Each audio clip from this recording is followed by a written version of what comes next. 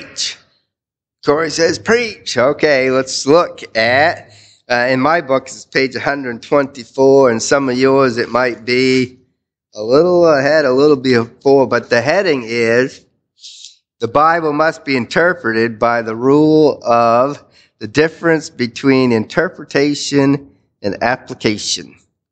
Difference between interpretation and application.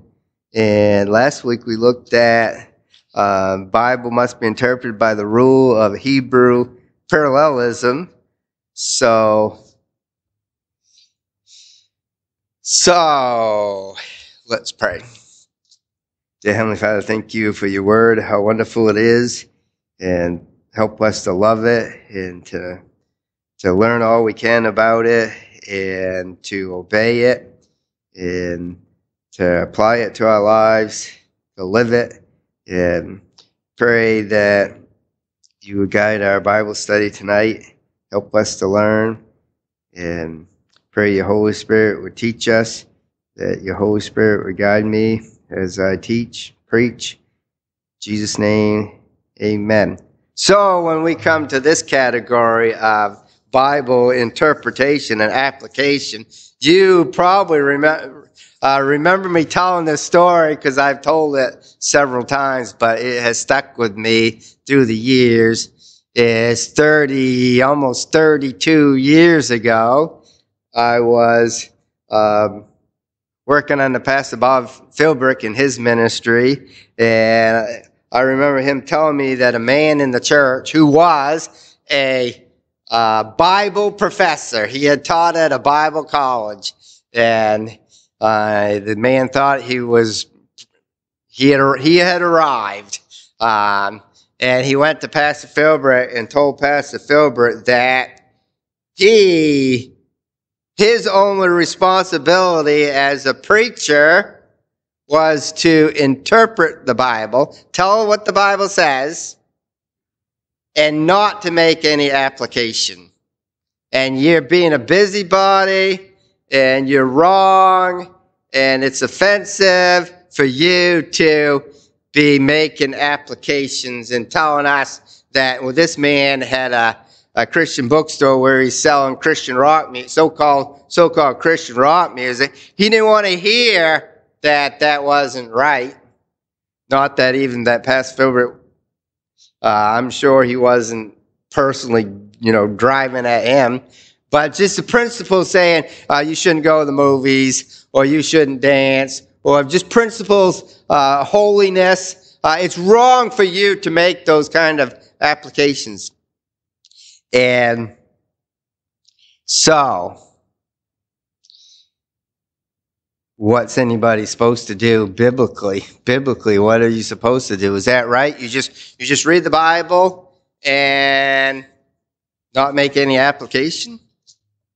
So,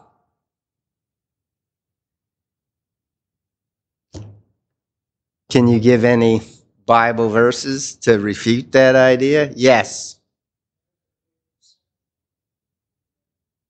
Very good. Very good. Anybody else? Holly.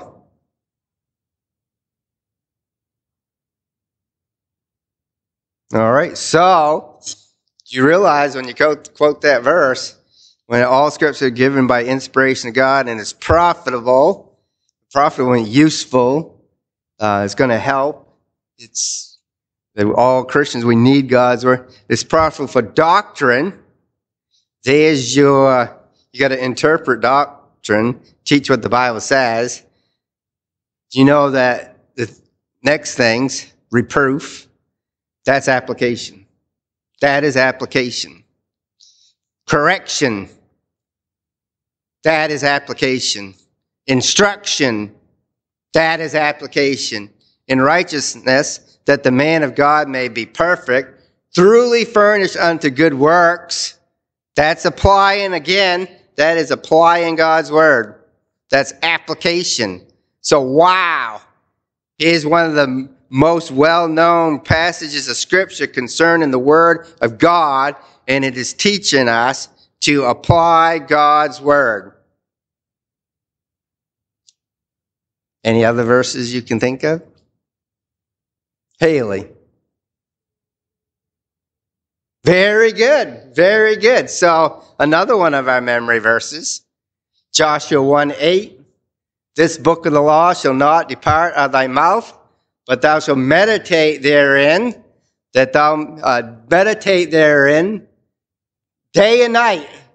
Very good. I see these faces like he's missing the part. That thou mayest observe to do according to all that is written therein. But that thou may observe to do, that's application.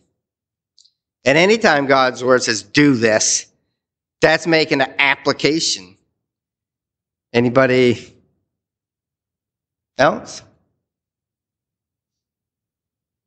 Yes. Very good. Doer of the word, not a hearer only. Any others?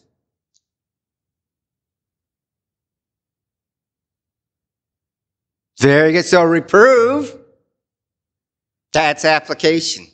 What's a preacher supposed to do? Just read, thou shalt not take the name of the Lord in vain, and not say anything else about people's corrupt communication, filthy communication, never explain what that means. No, there's explanation. There's given the sense of what it's saying and applying it. So reproof and rebuke and exhortation, those are all applying God's word not only to our own lives, but your children, you rebuke them, you reprove them.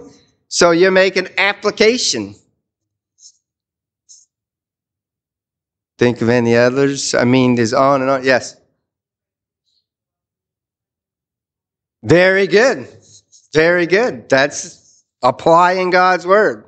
So you interpret it. It says go, and then you apply it. You go. And for a preacher to say go is applying it. It's also interpreting it. And it's all good and it's all right. But somebody to say that, oh, you can't apply this. That doesn't even make sense. You remember, I don't know if you remember my story, that this same man, when I asked him about rock music that he was selling in his store, he said, unto the pure, all things are pure.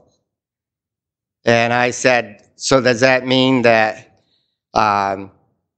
for a Christian he's pure, that rape and murder are right? Because to the pure, all things are pure. Didn't even make sense what he was saying.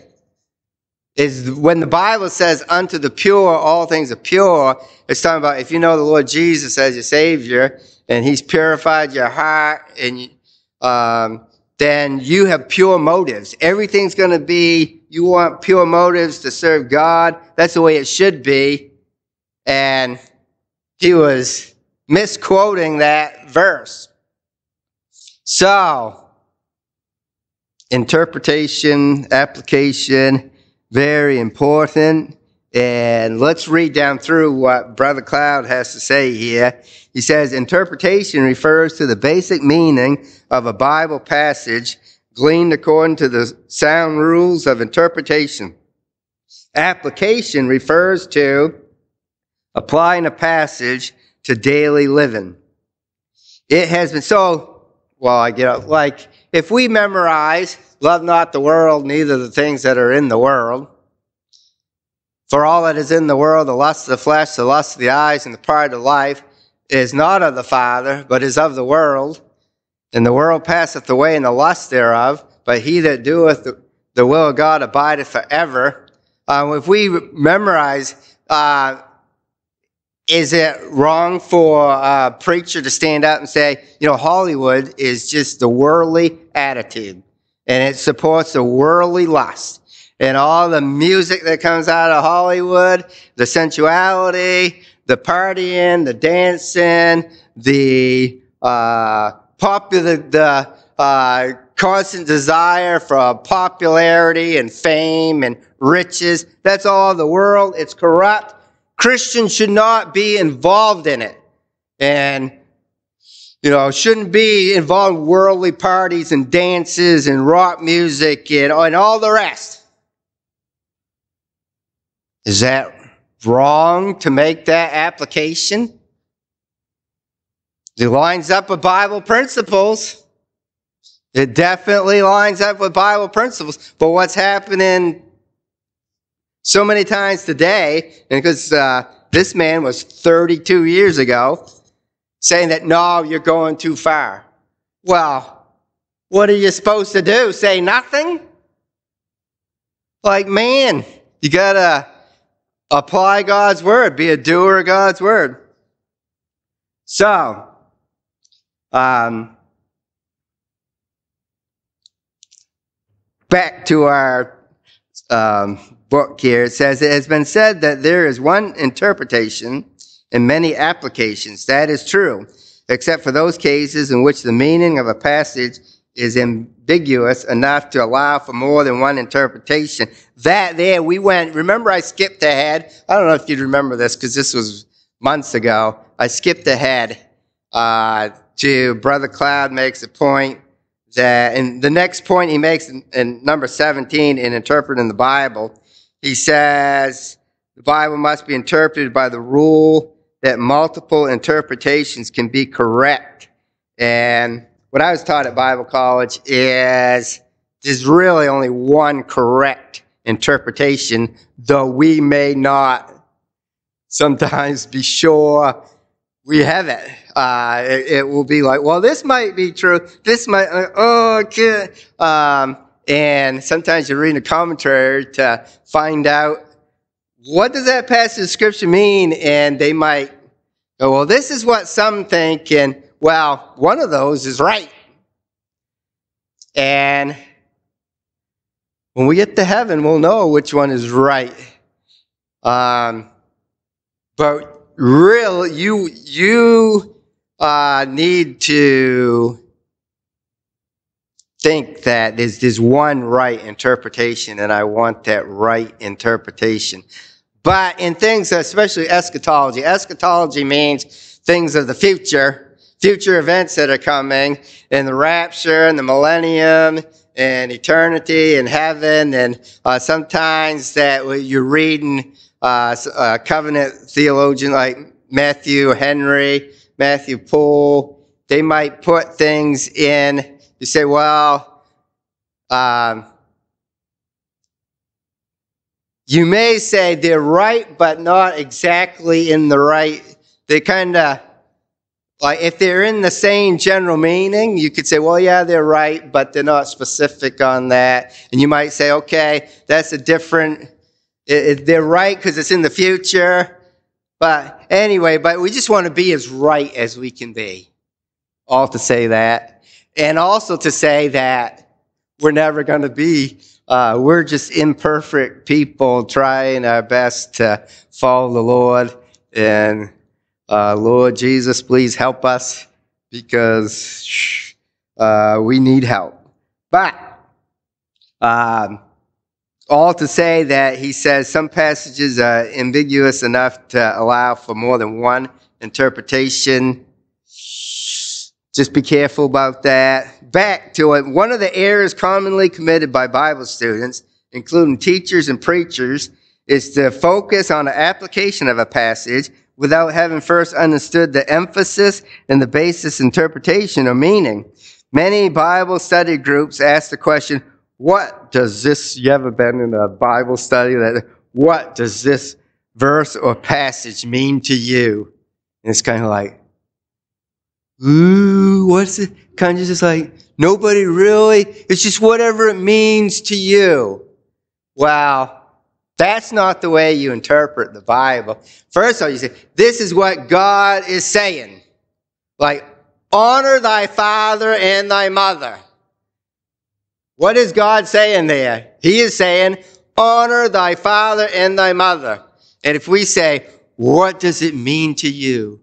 Well, I think it means that, what it ought to mean to you is honor thy father and thy mother. And sometimes we think we're being spiritual by, oh, what is this? When really what we need to do is get the right interpretation of what God is saying and then apply it to our lives. And these, sometimes, well, I think Paul warns about being given to questions and strifes of words, where you just want to debate everything the Bible says and question everything the Bible says, and you get, Bible studies are great, but sometimes you'll get somebody that questions the Bible, questions the pastor, questions this and that and whatever. They just live like they can never zero in on this is what the Bible says. And so they want, let's have a Bible study so we can just talk about what the Bible says. And we'll have it on Thursday because, I got to get some Bible in. I can't make church on Sundays, and so we'll have it on Thursday. You know what the Bible says? Not forsaking the assembling of ourselves together. Stop this wishy-washy discussing and questioning and zero in on what does the Bible say. And we'd be a lot better off. But that's what the age we live in. Let's just get together and talk about the Bible instead of let's obey the Bible and do what the Bible says and rightly interpret the Bible. So, what does this verse mean to you? That's the wrong question to start off with. The first question is, what does this verse or passage mean in its context according to sound principles of Bible study? That's the way we're supposed to approach it. When handling a passage of Scripture, the student must first determine the interpretation. Only after the basic interpretation is clear and only after it is explained can an application be drawn from it. A Sunday school song says, every promise in the book is mine, every chapter, every verse, every line, all the blessings of his love divine, every promise in the book is mine. But this isn't true. Well, what Brother Cloud is just getting us all thinking, what he is saying is that there are Bible passages that find their fulfillment in the Jews, or that found their fulfillment in Abraham or David, and we've got to know that, and we've got to recognize that and interpret it right. I would say that we know that, and Brother Cloud is, he's getting us thinking that interpretation, right interpretation comes first. Because if you're like me, you're saying, well, every promise is mine. But, like we said, there's things that will be fulfilled for Israel. And because I, being a believer, am you might say a true Jew, I'm going to get the benefits. I'm going to get the side benefits. I'll get the side benefits of it all. But there's things that are true for the Jews and things that are true for the church. And we got to interpret and make distinctions. So, he says the promise, Genesis 12, 1 through 3 is not mine. It is Abraham's. The promise of Genesis 28, 13 is not mine. It's Jacob's. The promise of 2 Samuel 7, 18 is not mine. It's David's. While foremost, the promises to Abraham, I'm going to bless your seed. But I think we would all say that we're blessed in the seed of the Lord. The seed, singular, Galatians tells us, is the Lord Jesus. We are blessed in the Lord Jesus.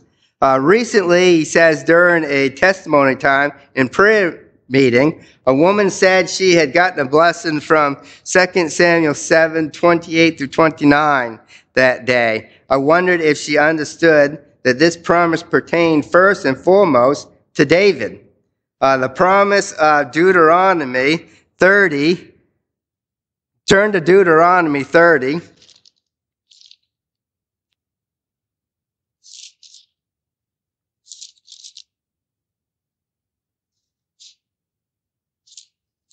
Deuteronomy 30 in verse 3, it says that then the Lord thy God will turn thy captivity and have compassion upon thee, and will return and gather thee from all the nations whither the Lord thy God has scattered thee.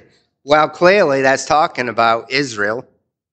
It says, if any of thine be driven out unto the uttermost parts of heaven, from thence will the Lord thy God gather thee, from thence will he fetch thee. The Christian can make an application that the Lord watches over his children and the Lord will take care of me. But the even greater application is because I'm just little old me. God has a great big giant plan that he is going to fight. He's going to come and fight for Israel, and he's going to set his kingdom up. He is going to be King of Kings and reign from Jerusalem.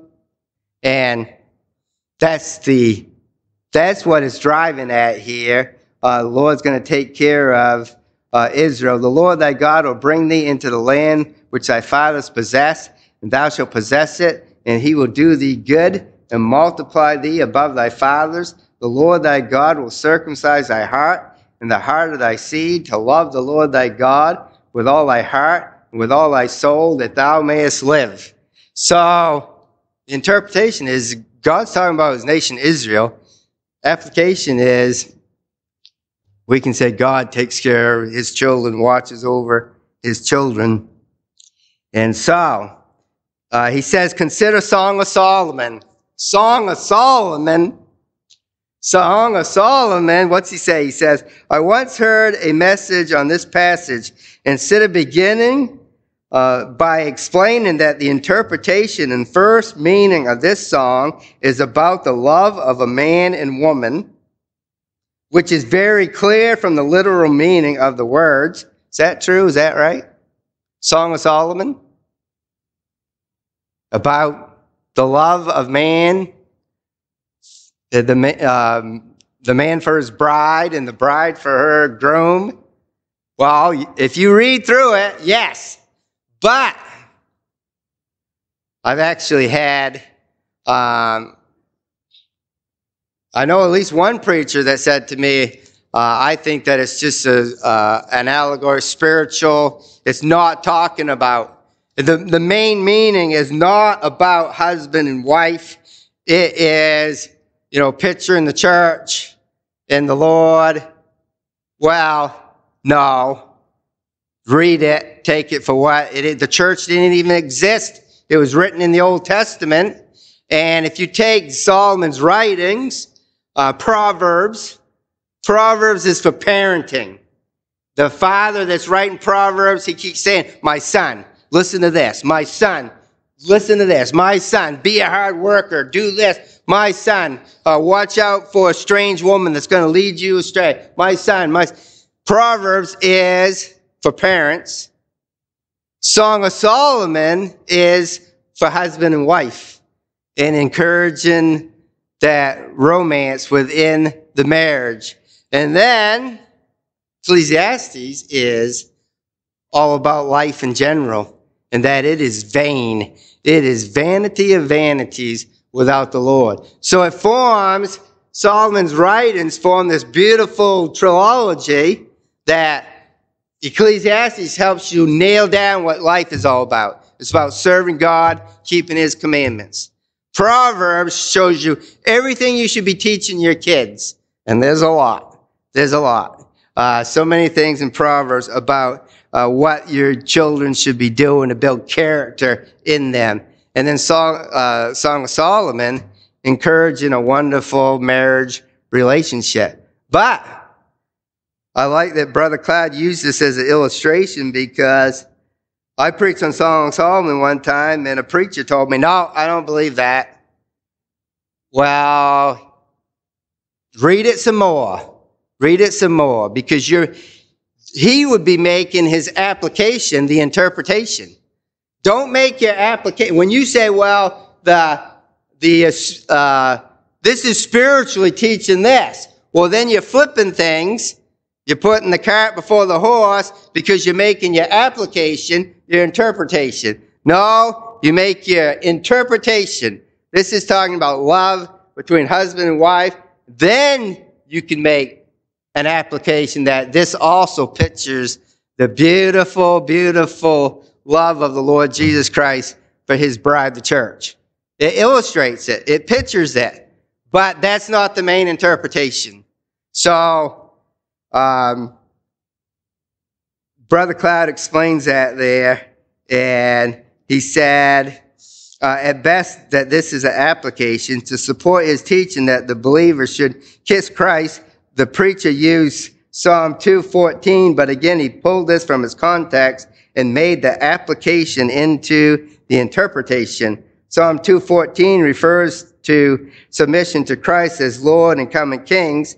That is the interpretation according to the clear context. Only very secondarily is there an application to the believer's intimate relationship with Christ. And he goes down through, says, consider Psalm 63 a dry and thirsty land. Well, literally, that's referring to the Judean wilderness. And then that's the proper interpretation. Then you apply it to, man, you can apply that to the world today. It is a dry and thirsty land. And then he mentions Genesis 15:1. The subject is not fear not. It's fear not Abraham. Make sure that you understand that those promises that Abraham were to be literally fulfilled. And then he mentions, consider 2 Chronicles 7:14. This is spoken to Israel. And we looked at this probably a year ago, that the context is the dedication of Solomon's temple. And Israel was to be faithful to God's house, and to turn to God's house and go to God's house to pray about everything they faced. And it says their land is the land of Israel. New Testament believers can make a general application of this. Anytime God's people will humble themselves and pray and seek God's face and turn from their wicked ways, God will bless them. But we cannot say that God will bring healing to a Gentile nation. I mean, God only promises in his word to heal Israel. Isn't that amazing? And, you know, we love the United States of America. It has been blessed with freedoms like never before. But think of through the centuries, and you can even go back before the Lord through the centuries of the hundreds of nations that have risen and fallen. And God says, Israel's going to rise and never fall again. I'm going to reign from Israel as King of Kings and Lord of Lords. And so, we know that God, and historically God has blessed the United States of America. Great Awakening, Second Great Awakening, and wonderful times in our country. But to say that you can pick this passage and say, God's going to revive America, it's nowhere in the book of Revelation, which tells us about the end times. But we believe and we know that God can refresh and renew his church, his people, and we can walk with him until he calls us all home. But he ends with this illustration. He says, when it comes to application, the Bible student and the teacher must be careful that it is legitimate. It must conform to the truth of God's word. I read of a preacher who applied the fall of Jericho's walls to a male Bible college student as follows. If you want a girl to be your wife, walk around her 7 times and her heart will fall for you and she will marry you. No, she will say, "You're crazy. Get away from me. What are you doing?" And that's not proper application. That is contrary to the teaching of the Bible. So first you make a proper interpretation, then you make your application. So we will stop right there.